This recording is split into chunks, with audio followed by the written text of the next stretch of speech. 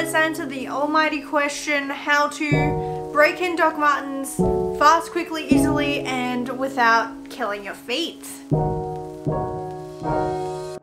Hey, I'm Jen, and if the algorithm has brought you here like this person here, A, yes, I do make a lot of videos about Doc Martens, and B, you should automatically subscribe. Today I'm going to talk to you about how to break in Doc Martens, and I recently just got like 2 new pairs of docs that I have to break in. Actually, wait, 3. How am I supposed to hold these up? 3 new pairs of docs that I have to break in immediately. So I thought, why not do a whole video on how to break them in fast and my methods. But to be honest, usually what I do is buy secondhand. First up, A, better for the environment, B, better for your feet because you have less blisters already worn in, and C, they're cheaper. So that's my first point here. But if you were to get new ones, I usually just like wear them. I wear them everywhere, around the house, everything, and slowly just break them in that way. But there are a lot of techniques to speed up that process because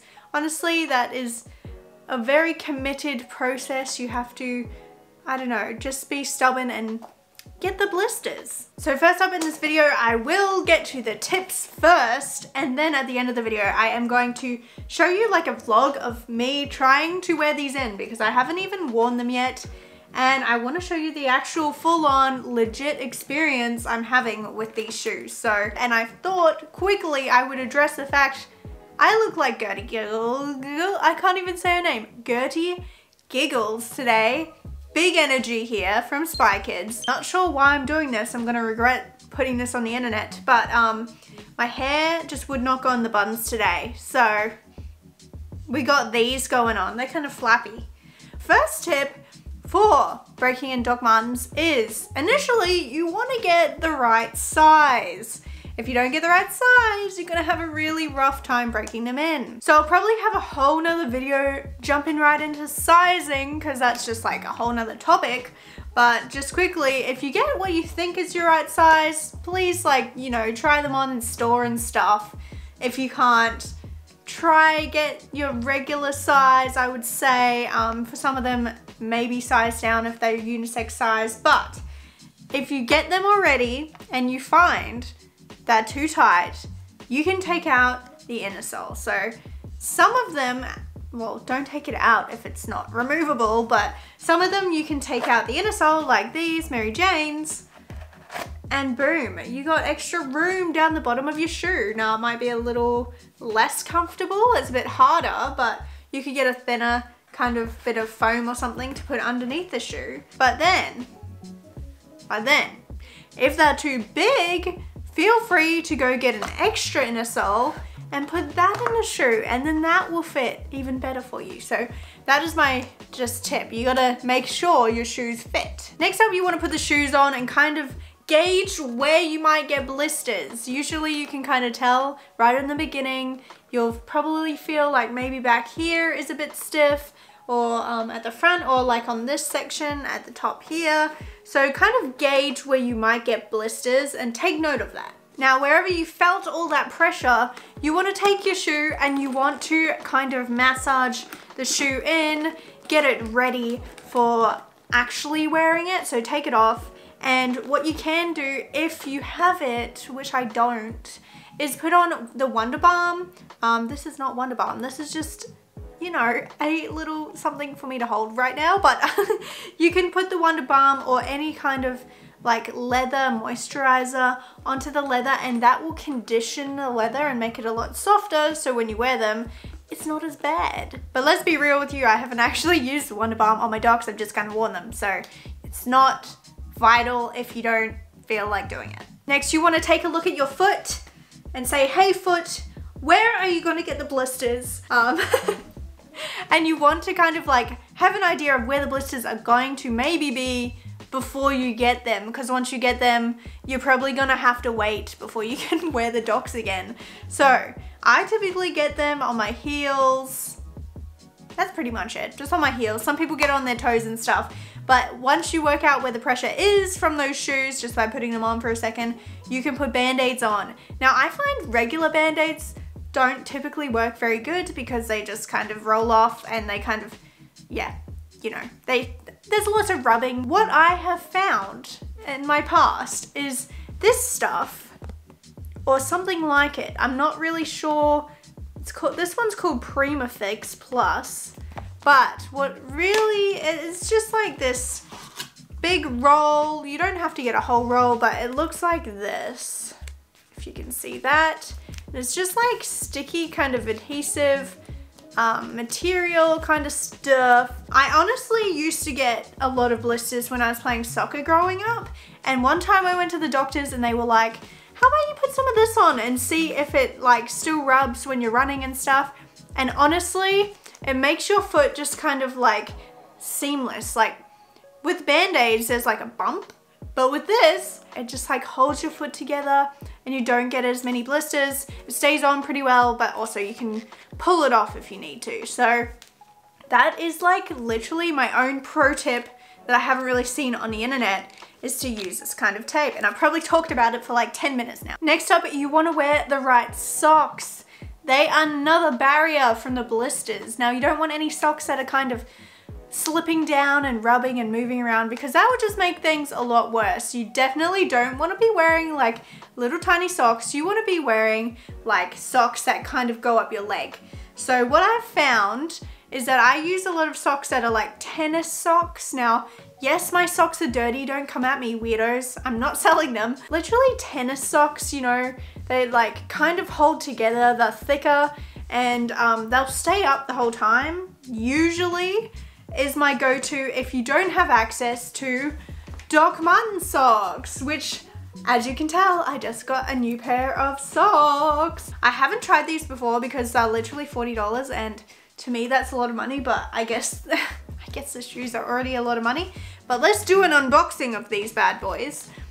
These are the double Doc sock. They have a padded cuff. They have raised padding and they're breathable and double layer.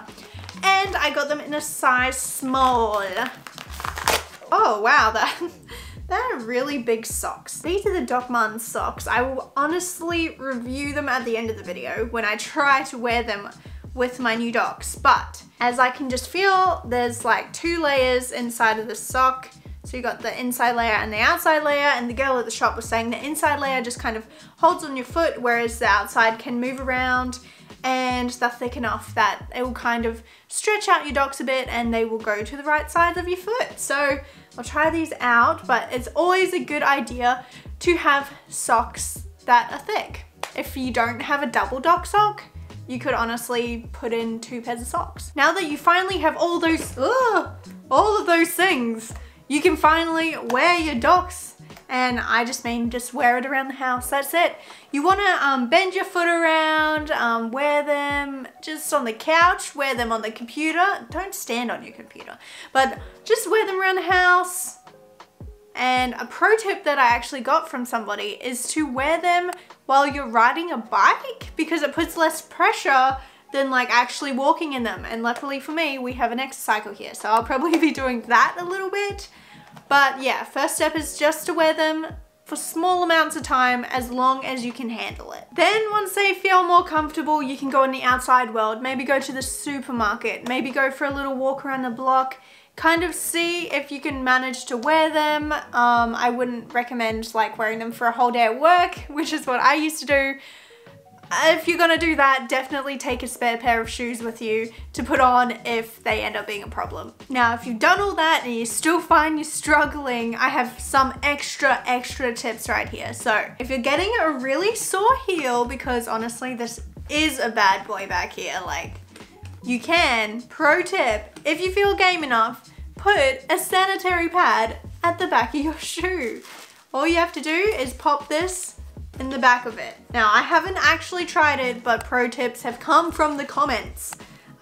Just don't use a used one. That would be gross. But yes, that just adds extra padding at the back. You could use anything else, but that is pretty good because it just like sticks at the back of your shoe. You can also get like proper like things from the supermarket, but I think that's probably cheaper.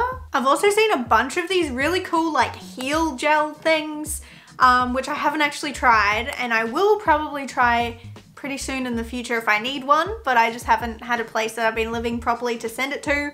But yeah, it's apparently really good, and it just goes around like the heel of your foot and stops you from getting blisters that way. Another thing you can do is use a hairdryer. So what you can do is wear your shoe and then kind of heat up the shoe a little bit, not too hot, but heat it up enough, and then you keep wearing the shoe until it's cooled down, and it should have stretched out the leather and just like gone into the pores and stuff. Do it that way, or you can stuff it with socks and do the same thing. Or if you want to go the cold method, you could get one of these kind of bags here. Maybe you want to double bag it. I've only got one, but what you do is you put this all the way into your shoe, fully into your shoe. Fill this with water. Bear with me. Close it, make sure it's sealed, and then put that in the freezer, and the water will kind of expand and freeze inside the shoe, and the shoe will just like stretch out a little bit while you don't actually have to wear it. And then you can take that out of the freezer, let it thaw out, and boom, apparently that is an amazing method to wear them in, and a lot of people swear by that. Now, if you've noticed that you're wearing them around and there's a lot of squeaking, that tends to be quite normal with a new pair of Docs, and it should go away. But if it's not going away, you can add talcum powder, maybe underneath the inner sole or wherever you think is squeaking, and hopefully that should fix it up. And if you are noticing you're getting a lot of creases, well, Doc Martens get creases, and that is how they get character. But I have seen recently online that there's crease guards, which are these things that people put generally in Nike sneakers to stop them from getting creases at the front. And it's just kind of like this insert thing that goes at the top, and it holds it together and stops it getting from so many creases. Honestly, I haven't tried it, but maybe I'll try it in the future if you want me to. But yes, they are all the tips I'm going to be using for these bad boys. I will be using a few different tips for these because these are actually canvas Docs. I think they might be easier to break in because they're not as harsh, but I'm not going to be putting like any balm or anything on them. I'm just going to be wearing them probably with the double Doc socks and just kind of making sure I have band-aids on and stuff like that. So I'm not 100% sure on the exact process that could like speed this up, but that's what I'm going to be doing for them. And honestly, there's probably like a bazillion and one different kinds of ways to break in your Docs, but let me know in the comments if you have any other suggestions on how you break in Docs down below. So now over the next week or so, I am going to try my best to break in these Docs, wear them for the first time. I've noticed already that these straps are already so stiff, so I think my first step is going to be massaging these straps until I can actually buckle them where I want them. But yeah, I will go to Future Jen now. Alright, first day I'm gonna try out these Mary Janes with obviously my Doc socks, so I'll just put them on now. Now I've put these socks on for the first time, and they're kind of interesting. You can tell they kind of have two layers, so you can pull up the top layer and then the bottom layer stays kind of secure. They remind me of soccer socks, to be honest, and they don't look the most fashionable, but we'll see what they're like with the shoes.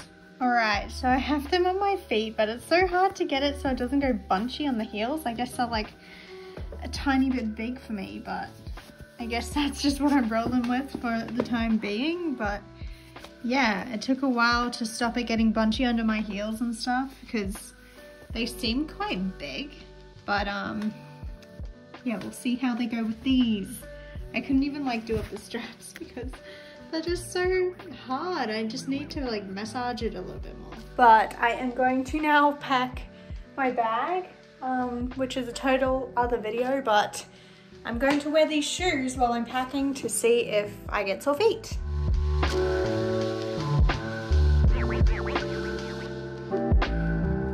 We're now on day 5 of our nationwide COVID-19 alert level 4 lockdown. Alright, I've been wearing these bad boys all morning, and I don't feel any pain at all. To be fair, I haven't been moving around that much, but now I'm gonna go for a walk around the block and see if they hurt me.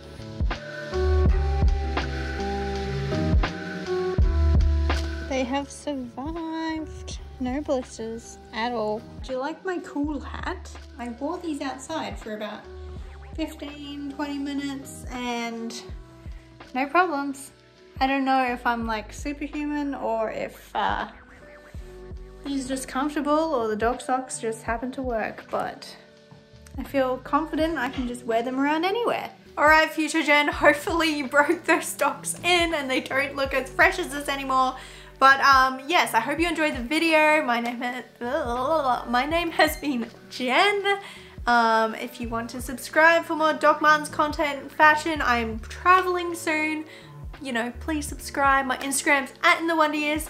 And until next time, keep wondering.